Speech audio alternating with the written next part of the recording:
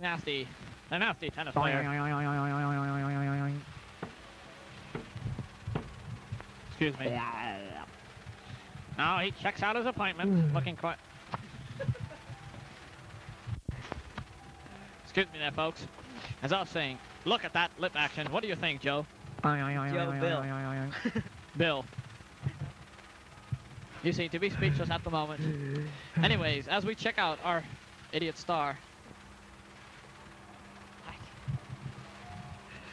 We seem to have a problem here in the press room, but I'll try to keep the show going. And Dubert hits the ball.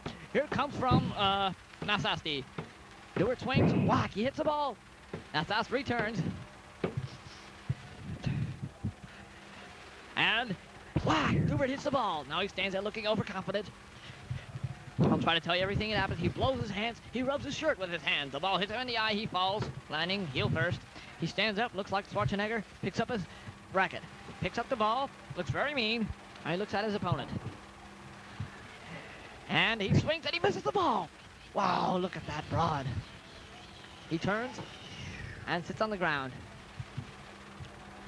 Something's got to happen with Dubert, folks. He is mad. He has a hand grenade. Boy, he's really mad. I don't think Nasty's gonna like this either. He pulls out the plug.